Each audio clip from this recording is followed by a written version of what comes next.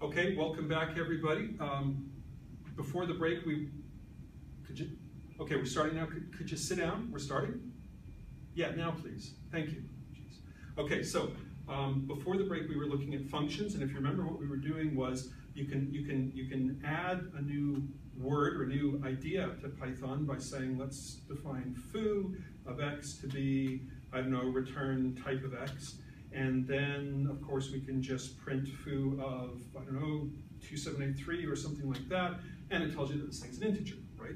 This is really simple stuff. I mean, even Excel users can understand this. So what we're going to do now is take a look at some of the other things that we can do with functions. Now, the def keyword here is really important. That's what tells you that you're creating a function, but you're defining, not using. This is instantiating a new function object. It's not actually invoking anything. So, and yes, it's lexical binding. So what we're going to do now is if I say something like, okay, let's just do something really simple, like double of x is return 2 times x, which of course is polymorphic. We can double 3, right? And as you'd expect from something which is doing like lazy binding on types, we can double foo, and right, it works like you'd expect. So for those of you who haven't seen functions before, don't worry about this. This is what you expect. Trust me. So,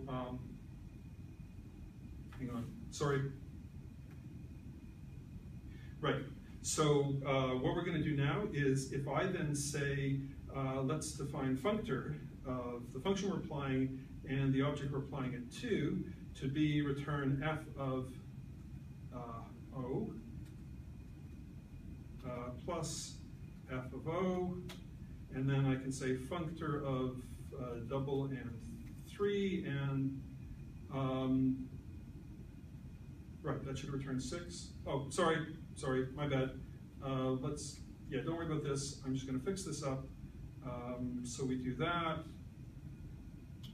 Right, and so now what I've defined is a higher level function that lets me start passing functions around as parameters, because a function is just another data object, so you can pass it in. So what we're really doing here is saying 3 plus 3, well, 2 times 3 plus 2 times 3, which is 12. Any questions?